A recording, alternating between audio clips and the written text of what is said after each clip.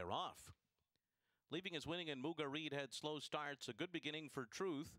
Truth to the front from Corby, and then it's More Than a Legend, and Wind and Waves is going up on the outside. They're being followed by American Cowgirl. Time in Motion takes her spot 6th along the rail, moving for that first turn, and races 5 lengths off the lead. Then a break of another 2 lengths more, back to Gerlin, and then Leaving His Winning, who's down on the inside. Muga Reed is second last, and the trailer is Sistine Sista as the field heads onto the backstretch. Truth in front, prompted by Wind and Waves through a 24 and 2 opening quarter mile. Corby is third and going 3 deep onto the backstretch, just to the outside of the front runners. Then it's American Cowgirl. Time in Motion has saved every inch of ground on that first turn and is now 3 lengths off the lead halfway up the backstretch. And More Than a Legend, Leaving His Winning on the inside of Gerlin. Muga Reed is next, and Sistine Sista is 9 lengths from the front after a half mile in 49 seconds flat. So it is Truth in front. On top, a half a length, moving for the far turn over Wind and Waves in second, and then it's Corby.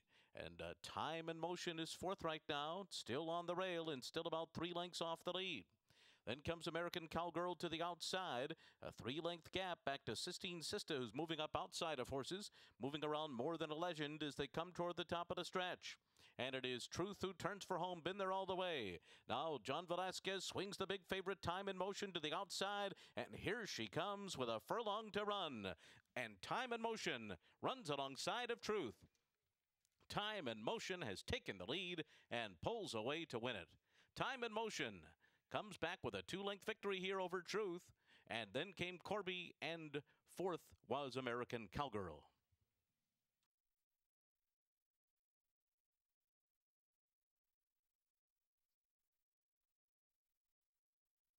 420, trifecta 4220, superfecta $1,675.70.